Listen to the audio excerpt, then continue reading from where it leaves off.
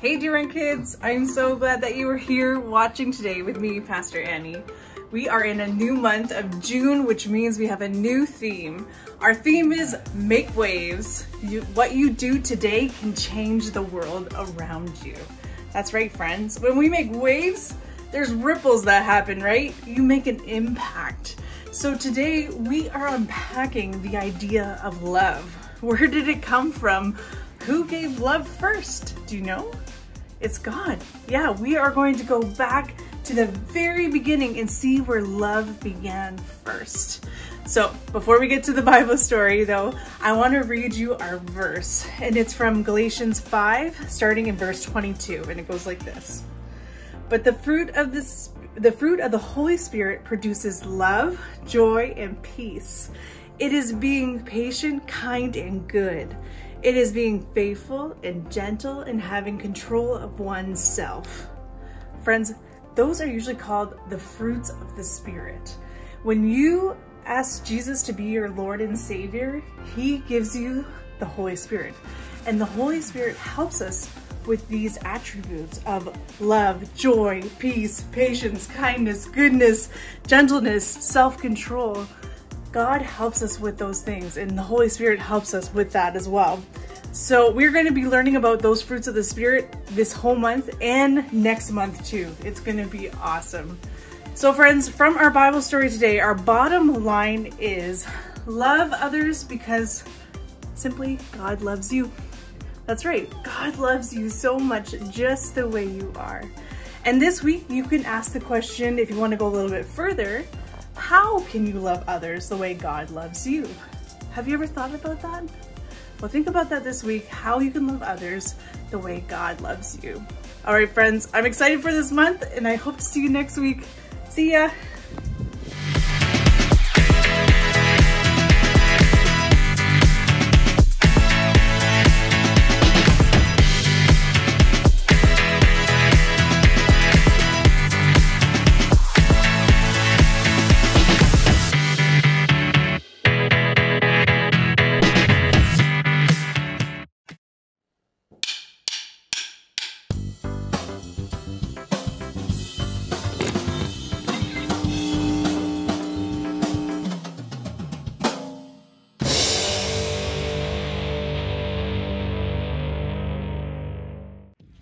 Have you ever cannonballed into the pool?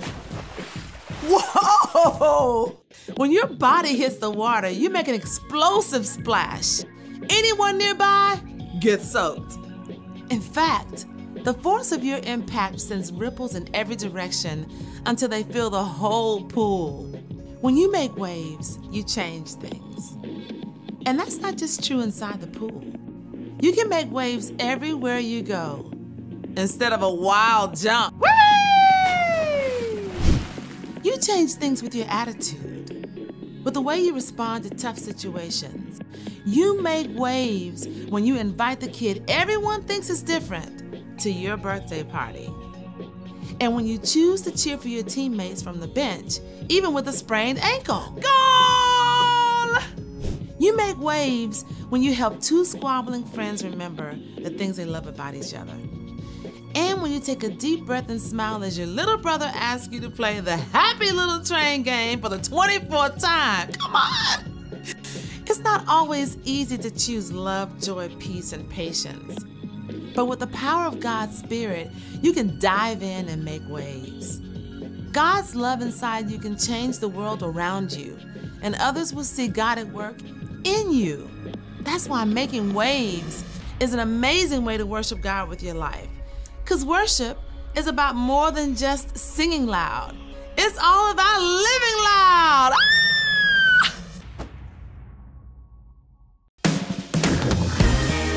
All right, everybody, clap your hands now. Let's make some waves together. Let's change the world. Come on. God, I'm so amazed by your goodness. I love the way that you love me. I got this joy flowing deep in my soul now. Yeah. I just want the world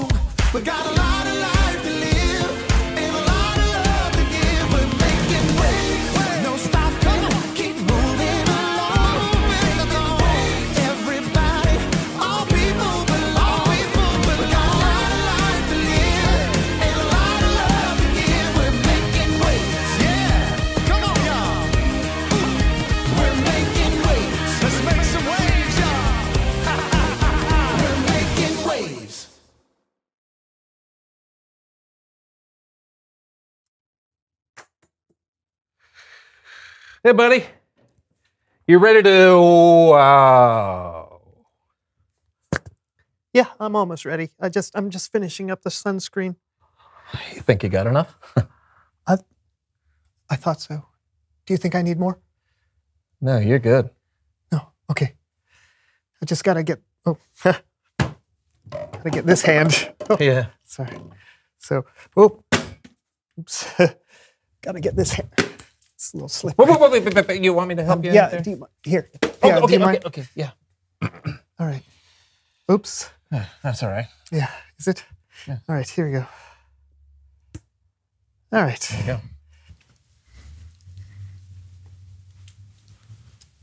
go. All right. I'm ready. You want me to carry something? Yeah, sure. Yeah. Here. Yeah. Here, take this. Okay. Yeah. Oh. Oops. Here you go. Great. Sorry. Oh, whoa. Sorry. No, it's all right. I got this one. Okay. Thanks. My hands are slippery. I had no shot.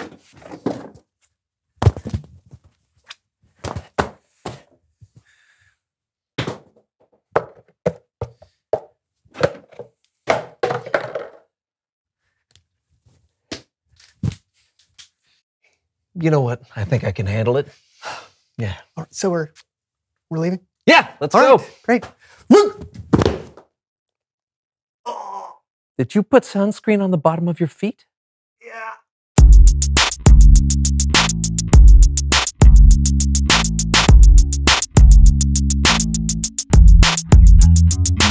Hello, everyone. I'm Brandon. And I'm John. And welcome to the So-and-So Show. Tell them what month it is, John. Oh, it's June. That's right. And John loves June. June, John, June, John, Junie, Johnny, June. It's June. Yow! Whoa there. What? Too much? Yeah. Okay. But seriously, I do love June. Summer's definitely here. Beach, catching the waves, pool parties, playing in sprinklers. All great things, but Yeah. you know what I love about summer? What? Well, here in America, we call it our national pastime. Hot dog eating contest. No. Pizza eating contest. Still no. Our national pastime. Pie eating contest. No, it has nothing to do with food. Baseball. Baseball is our national pastime? Yes, and here to talk about it is someone who knows stuff. Yeah! Hey, come on in. Welcome. Thank you. Take a seat. Who are you and what do you know?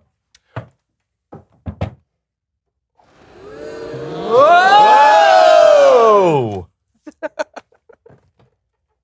Yeah, my name is Jerry. I'm a baseball umpire. Oh, well, hey.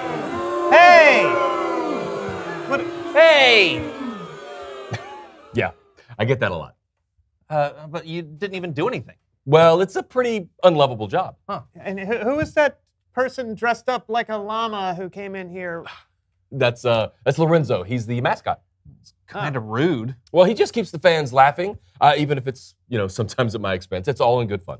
Huh. Yeah, but it still must be hard to get booed all the time. Well, sure. I mean, okay, here's the deal. If I make a good call, it never gets noticed. But if I make a bad call or even a close call that maybe doesn't go your team's way, well, then some people can be, they can say some pretty mean things. Like what?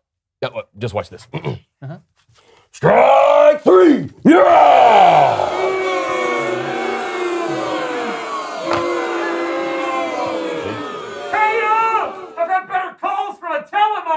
Hey! Okay. No, that's a pretty good one.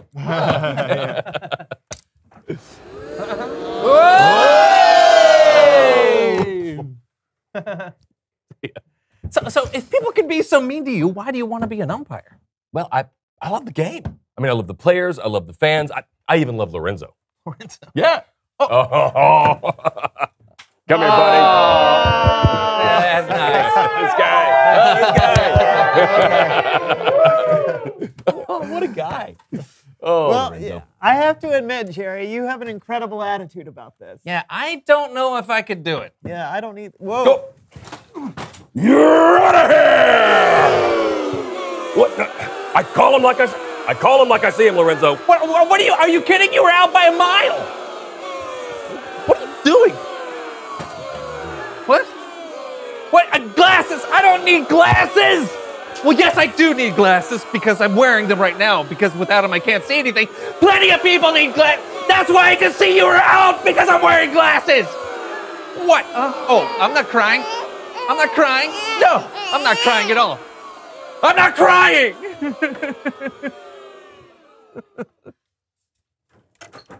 I'm not crying. Man, how do you do it? I think it's important to remember that everyone at the game plays a part, right? I mean, like the popcorn seller's there to keep the fans fed.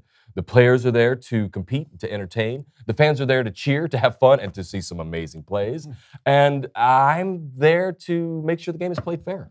I mean, deep down, I think that's really what everyone wants. We all play a part to show how much we care about the game and about each other.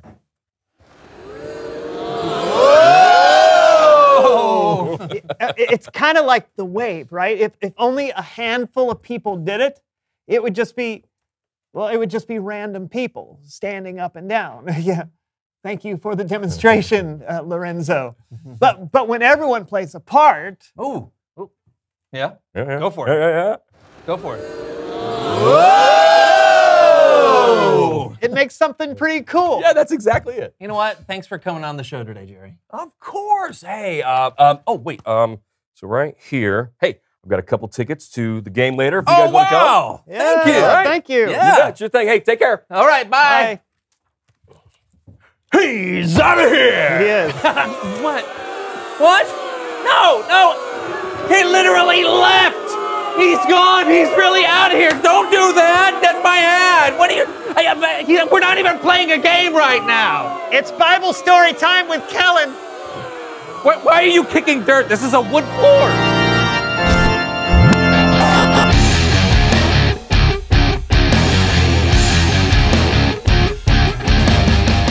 Kellen. What is up, good people? Not much. You got a story for us today? Absolutely. Well, then take it away. Our story today comes from 1 John chapter 4, verses 9 through 13. And it tells us a little bit about God's love. But really, the story starts way before that, near the beginning. God created the world and it was good. But something happened between God and humans that separated us. People broke God's rules. Now, thankfully, God had a plan to fix that broken relationship. God did that by sending us Jesus. And that's what John was writing about. He wrote, "Here is how God showed his love among us. He sent his one and only Son into the world. He sent him so we could receive life through him. Here is what love is. It is not that we loved God. It is that he loved us and sent his Son to give his life to pay for our sins. That, my friends, is something to cheer about. And to demonstrate that, here are my good friends, Jackie and Dee Dee, the cheer squad." Hey, Kellen! You ready, Dee Dee? Oh, I'm ready. Oh, I got a question for you. Okay, what's that? Do you know how much God loves us? Oh, it's so much! We know our God loves us like what? Our door to God will never be shut. We know our God gave us the one, his one and only Son. Woo! Yeah! God gave us his one and only Son, Jesus, who gave his life to bring us back to God. When we trust in Jesus, we can have a relationship with God that lasts forever. That's how much God loves us. But listen to what John wrote next. "Dear friends, since God loved us this much, we should also love one another." You ladies got a cheer for that? Oh, yeah! You know we do, Kellen. Hey, Jackie, what's that, Dee Dee? You know, just sometimes it's hard to care for others. Oh, what are we gonna do about that? Jackie, you already know. L-O-V-E, that's what we must do. Because of what God's done, we should love you too. L-O-V-E, that's what we must do. When we love each other, our hearts are made new. L-O-V-E,